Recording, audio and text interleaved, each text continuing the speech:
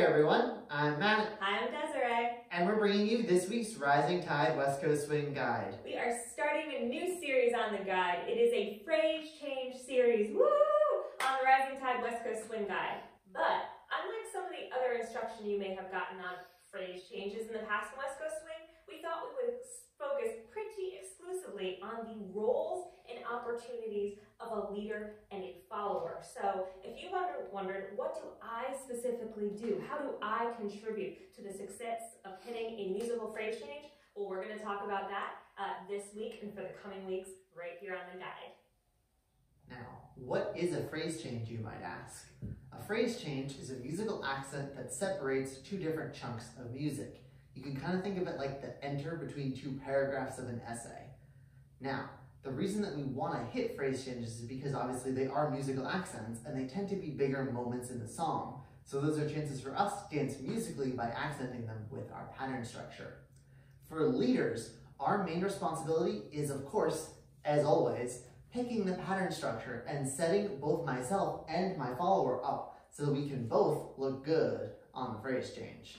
Part of how that happens is a technique that we've called the hang and hit. What that means is essentially we slow down right before the phrase change so that our movement is synchronized because we want to avoid that popcorn effect. If we show this off with a slingshot, let's say I don't do the hang and hit. 1, 2, I hit, then Desiree hits.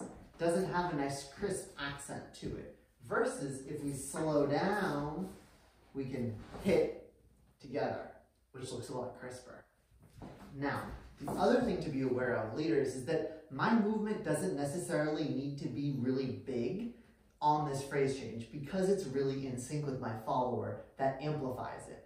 So if we look at, let's say I'm doing an inside turn to a phrase change, my movement by myself might be about this. That doesn't look particularly pronounced. If you saw me do that by myself, you'd be like, whatever, that's not a phrase change.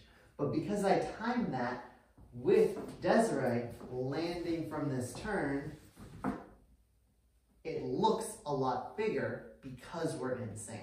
Yeah. So for followers, the two opportunities and responsibilities I want you to think about are if a leader is really rocking their phrase changes and they are setting up patterns that hit partnership moments to the music, you're listening to the music, you're seeing them listen to the music, you know they've got it, then fulfilling the pattern with them is our chief responsibility. So if Matt's got this really cool move, this cutoff move that's going to hit on the musical one, which happens to be that enter in the paragraph, that phrase change, and I see him setting it up, I'm not going to try to do something any bigger than that. I'm not going to kind of lackluster go into it. I'm going to do everything I can with my own body to make sure we know that this is a musical moment. You'll see that my foot is pointed. I've expanded my frame out a little bit. I'm connected to him so we can stay here until we know what's next. So that's what we need to do, followers. It's our chief responsibility when the leader's got it going on.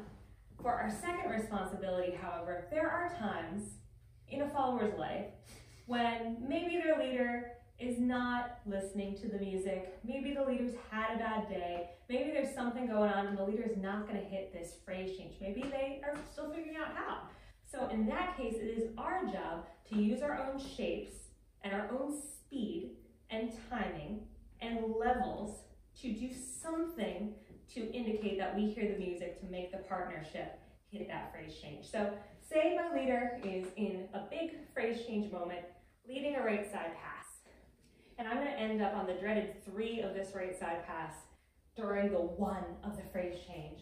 Well, what I can do, oh no, I see it coming, is maybe a stutter step and an elevation change on that 3, 4, 5, and 6. Maybe this is a leader who's in the beginner class, this is a leader who, for whatever reason, is not with the song. That doesn't disrupt anything with their flow. The timing is the same, the pattern work is the same.